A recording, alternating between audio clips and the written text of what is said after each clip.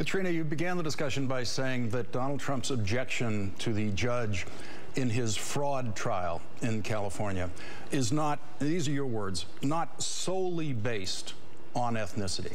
So what you're saying there is Donald Trump is right, and you personally believe that some of the objection to the judge should legitimately be based on the judge's ethnicity.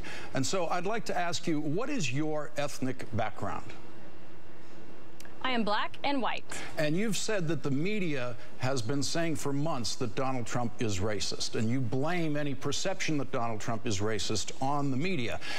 But you say that that's out there, and therefore it is possible that Donald Trump could have a black judge who would be biased against him because he's black. And I'm just wondering how you would feel if a member of your family was in that position that that judge is in California, and a member of your family's integrity as a judge was called into question on the basis that you've laid out here today, which is if the media has labeled Donald Trump a racist, therefore people out there think it, and that judge might be one of them. If that judge was related to you and Donald Trump wanted that judge knocked off of his case, how would you feel about that? Well, I think that's a really nice try, but it's not the same, considering how Mr. Trump doesn't have a policy that the media has pitted against black Americans, like the wall, like anchor babies, like amnesty. Those things are tied into that ethnicity that the media has been pushing for months. Has nothing to do with African Americans. In fact, Mr. Trump, Mr. Trump has not said anything having to do with African Americans, with the exception of creating jobs in the African American community, which have been failed miserably due to illegal immigration. So it was a really nice try, but it's just not going to work. It's not the same thing, and I understand the media and the talking heads out there are trying to make it the same thing, but this ethnicity is tied to Mr. Trump's policies specifically. And birtherism? Birtherism is a policy. What about birtherism? Birtherism is a policy that causes African Americans to... Absolutely. Excuse me. What did you just say?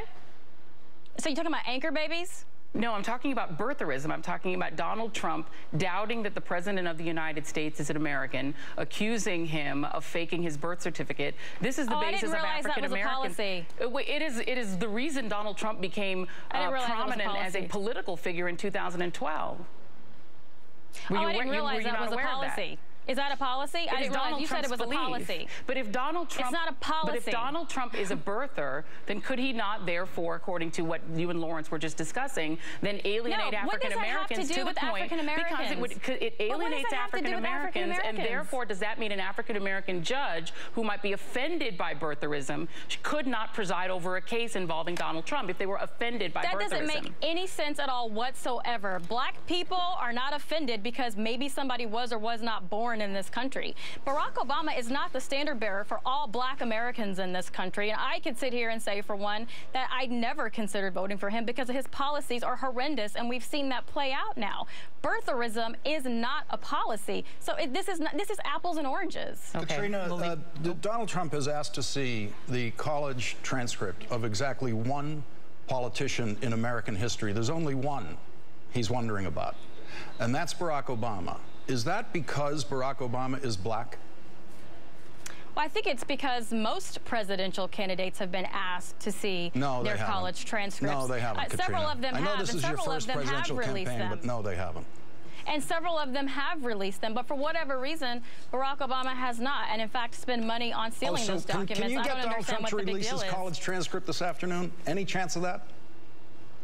Can I get them released this afternoon? Probably not on a Sunday. Will he ever? Probably not on a Sunday. Katrina, don't pretend that the college transcript thing is a normal thing in presidential campaign.